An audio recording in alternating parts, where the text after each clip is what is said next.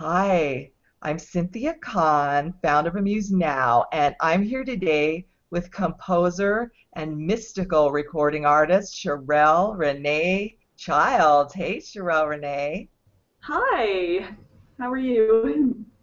I'm doing great today. How about you? Oh, I'm doing great. I'm actually very excited for this interview because it's my first interview in my native language since 2007, so this is exciting. Well, now we're going to have to ask you what language you've been speaking and where are you? I'm in Quito, Ecuador, and all the interviews I've done since I got here have obviously been in Spanish because they've been only for an Ecuadorian audience, but this one's more for a global audience. So this is exciting. It's exciting for me. I've never interviewed anyone in Ecuador before. There we go. Cool. Well, her music is so dreamy and wonderful. It was really hard to pick a favorite, but if I had to, I chose The Portal. It's gorgeous. Oh, really? That was probably the most fun one to record. Because, I mean, we've got this guy singing in Turkish, and then I went into the studio with the other girl who does all the improv stuff, and I don't know, I've never been left speechless in a recording, but when she recorded her improv, I was just like, wow, I don't even know what to say to you. And that was, yeah, that was probably one of the most fun ones I've ever recorded, even though they've all been a lot of fun. Well, all of those are an amazing piece. I just love the story told through Legends Ghost. So, for those who don't know about it, tell us about the fantastic project and the marvelous songs that make up the legend. Okay, well, where to begin? There's kind of a lot to it, but basically what I do with Legends Ghost is I write my music and then I try to get people from all over the world to help me record it. And some of these people are people I know personally, and some of them are just people I happen to find on the internet. And I've been doing this for about 10 years now, but I'm just now ready to release the first album.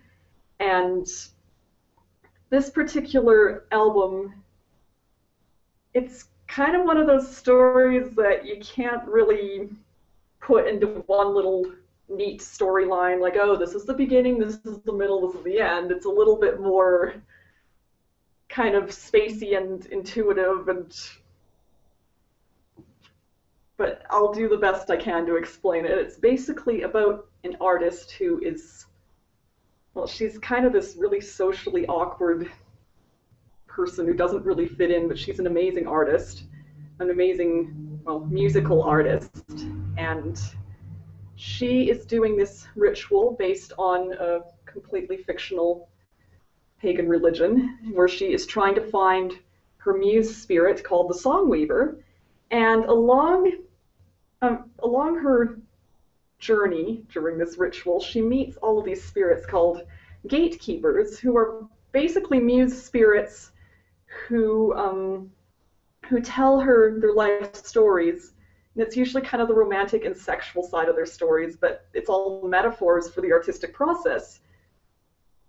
Like, for example, in the song The Full Moon at Midnight, um, the, there's a girl, an innocent young girl, and she's trying to seduce this guy that she likes, but he just doesn't feel that way about her, and she ends up feeling humiliated in the end. And I think a lot of people can kind of relate to that idea on a personal level, but it also kind of has a metaphorical side to it as well.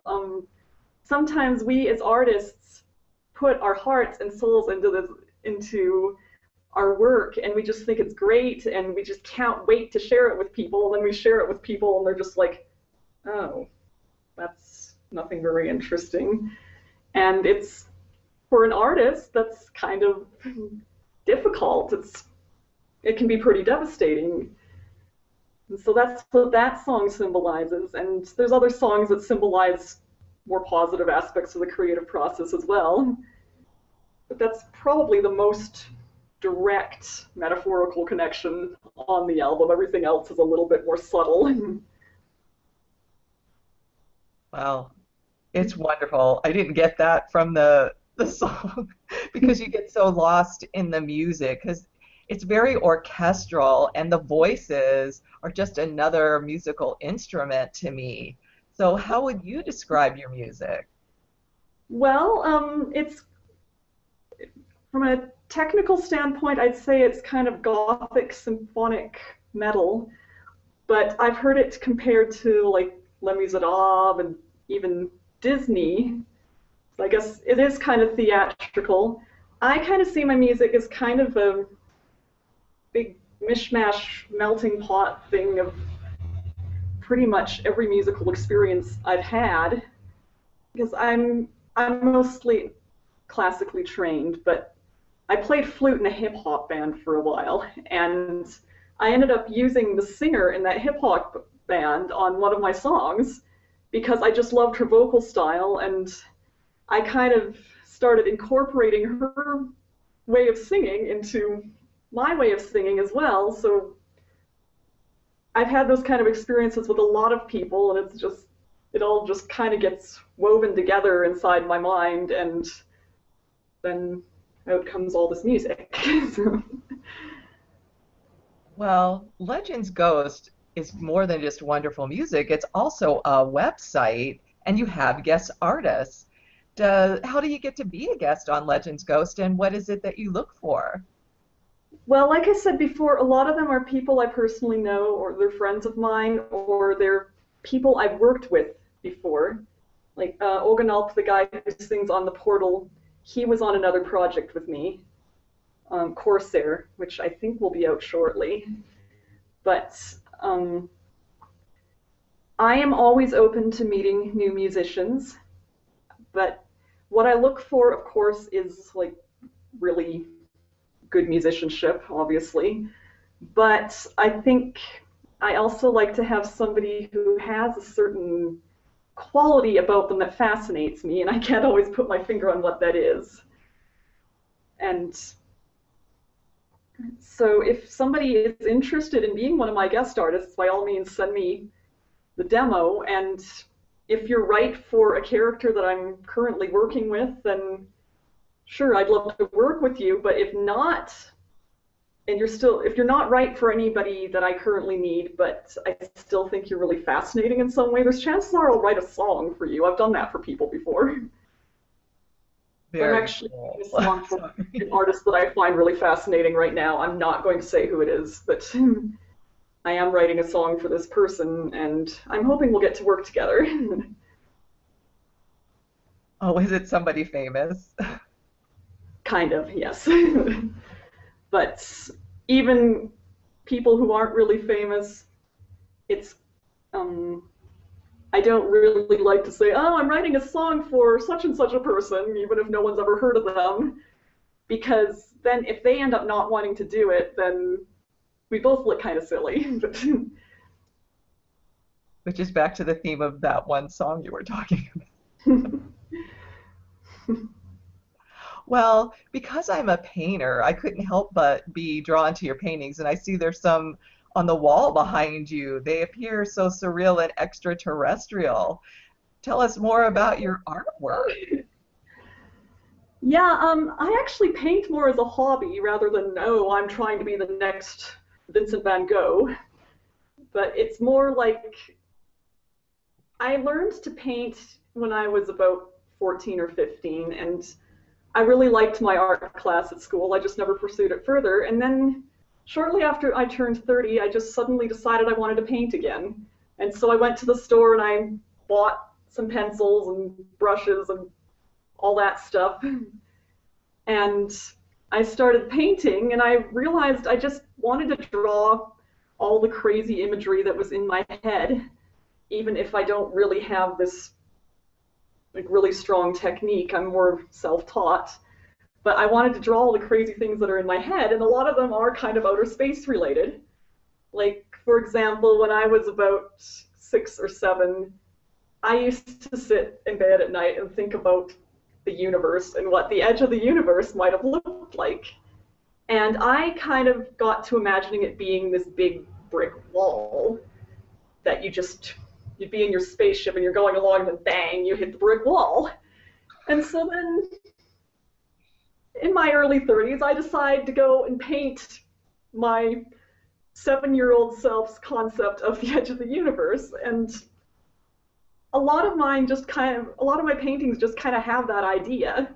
Like, I draw what's in my head, or I draw things I found fascinating when I was a child, and for me, it's just kind of a way to relax. Oh, yeah. Thank Yeah, you. I've got more than those, but Oh, I can see the brick wall now.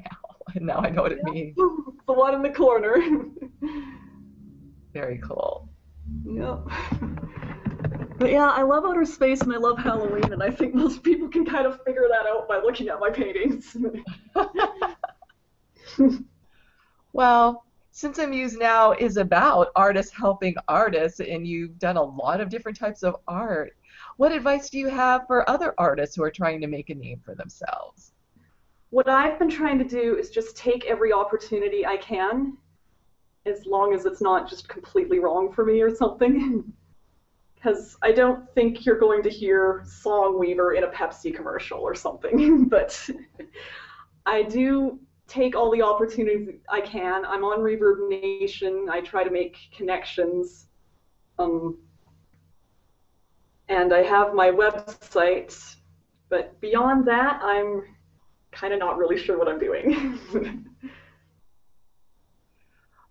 Well, I think then your advice is take advantage of all opportunities that you can and just take it one step at a time and keep moving forward.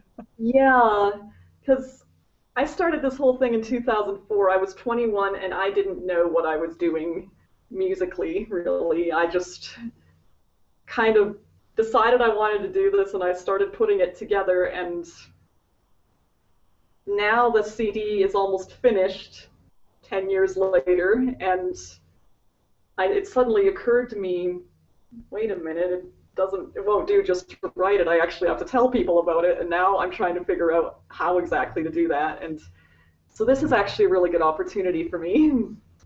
Which leads me to ask, what's up next for Cherelle-Renée Childs besides promoting her brand new many years in the making CD? Yeah, well, the CD will probably be out within the next couple of weeks. I'm hoping, I was aiming for Halloween, but it looks like early November now.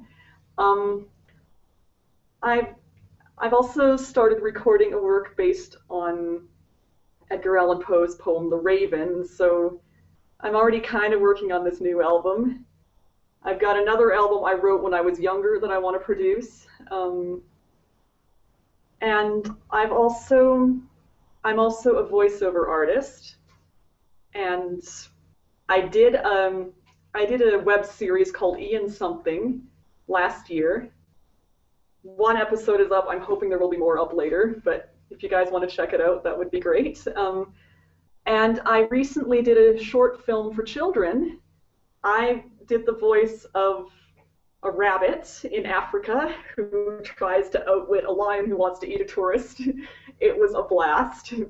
And I'm thinking that's going to be out in the winter.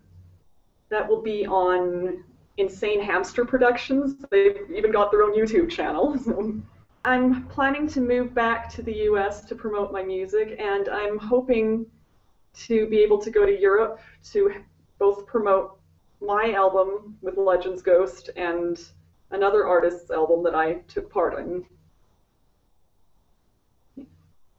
Well, you're definitely very busy. Cherelle-Renée, it's been wonderful getting to know you today. Well, thanks. I've had a lot of fun. Well, I wish you all the best on Legends Ghost and all of the other voiceover projects that you're working on and your artwork. Well, thank you. Well, have Yeah, a wonderful rest of your day. you too. Thanks for inviting me. Hi, I'm Cynthia Kahn, founder of Amused Now. This featured artist presentation has been brought to you by Amused Now Entertainment, a website that enables artists to profit from their creativity. To learn more about Amused Now, visit us at www.amusednow.com or email me at ccon@amusednow.com.